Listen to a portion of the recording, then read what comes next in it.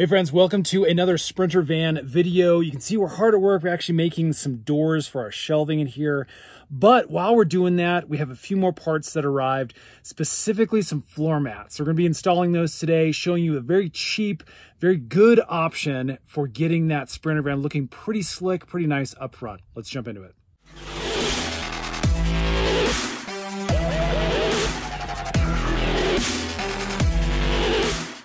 Okay, so like I said, forgive the mess back in here.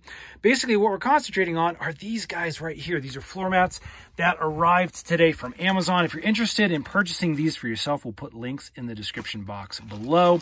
They were roughly $60, and they're designed with a very specific cut, so they fit our model of Sprinter van. Now, again, make sure when you're using those links below that you select your model of Sprinter van.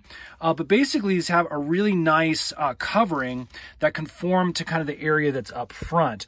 Now, again, this isn't a single piece that kind of goes over that midsection. It's two separate pieces. So we're going to show you how these install. Let's get them out of the plastic here and we'll show you what's up.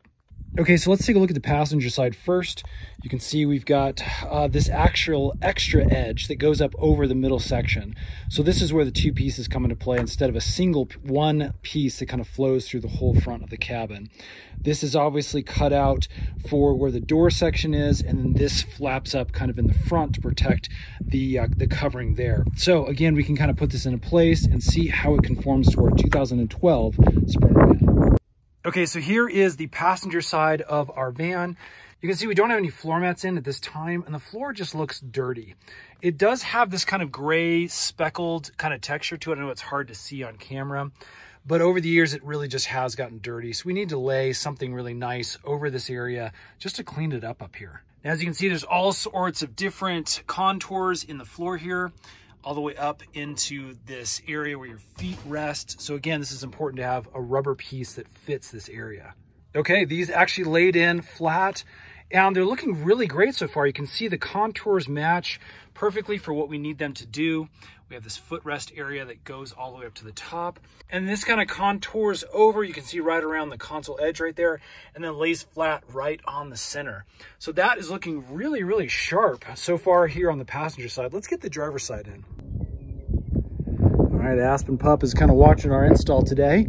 This is the driver's side. You can see it has that conforming footrest over on the left-hand side. And then again, everything's really nicely shaped for the contours. Let's go ahead and pop this guy into place. Okay, really briefly, again, you can see how dirty this gets underneath here. We've got the footrest that lifts up a touch on the side there. Let's go ahead and put down the new mat and see how it fits. Okay, there's the floor mat slid into place.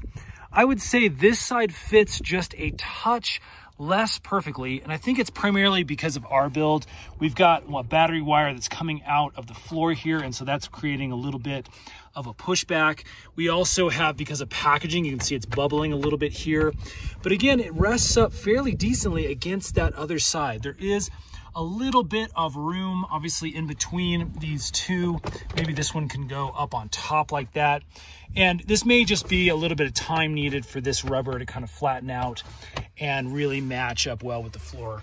But again, just for how cheap these things are, again, we got them for right around 50, 60 bucks. Put links in the description box below on Amazon.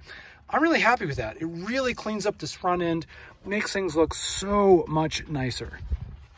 A couple other features here that we can check out. You can see that they're odorless, which I can confirm. I don't smell any kind of a deep rubber. There's an anti-slip feature to them. It's got this 3D kind of rubberized thing here for traction. Again, that will get a little bit dirty, I'm sure, but not too bad. Traction there. Temperature resistant, waterproof. It's got TPE premium material, abrasion resistant, anti-allergic, and it's obviously easy to clean is what they're advertising. All right, friends, if this has helped, hit that thumbs up button. Stay tuned. We're making a ton more Sprinter van tutorial videos, as well as other little cool accessories like these floor mats. Those will be coming out soon. Subscribe, and we'll see you again on the next one.